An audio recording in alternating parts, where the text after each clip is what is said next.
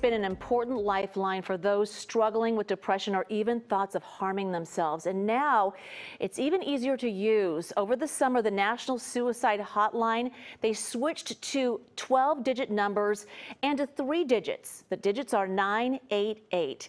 And since that switch, call volume has increased by 45%. The calls are dispatched to local offices, which are now in need of more volunteers. KPIX5's Kenny Choi shares the story of one man who was once in desperate need of help. Yeah, this is it. J.D. Schramm doesn't need his journal to recount what happened nearly 20 years ago, but is sharing what he wrote that day. A good but busy trip. I'm blessed with so many good friends and great opportunities. It was all a sham. Today, Schramm works with a client as a communications coach and often advises Fortune 500 CEOs. He is taught at the Stanford Graduate School of Business. But on June 11, 2003, he nearly ended his life in New York City. When I hit the water from that high of a distance, it's like hitting pavement. Struggling with depression and addiction, he jumped off the Manhattan Bridge, breaking all ribs, puncturing his lung, and shattering an arm. Somehow, the 38-year-old at the time survived. I began calling for help, and there were people on the ferry who could hear my screams and could see me in the water.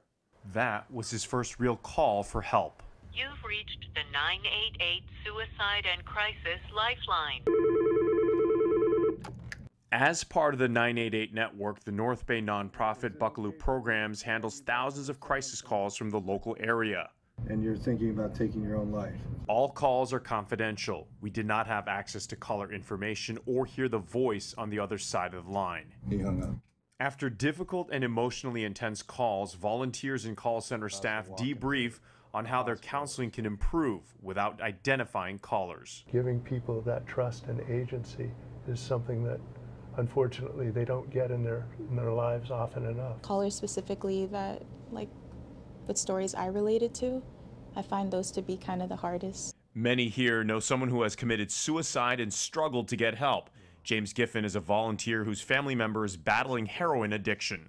You don't know the other person on the other line and they don't know you, but you care about them as a fellow human being. The call center needs more volunteers to help people like Schramm. Today, the 58-year-old is raising 2 young kids and has been married 14 years.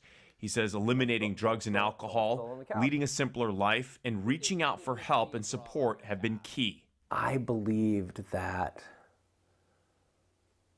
there was a life better for me than what I had been living, and that it was my journey to find that life. In Novato, Kenny Choi, KPIX5. The number of suicides did increase by 4% last year, and the program says it's getting about 1/3 more calls through the new 988 number. If you or someone you know is struggling, you can call or text to initiate a chat with the 988 service through its website.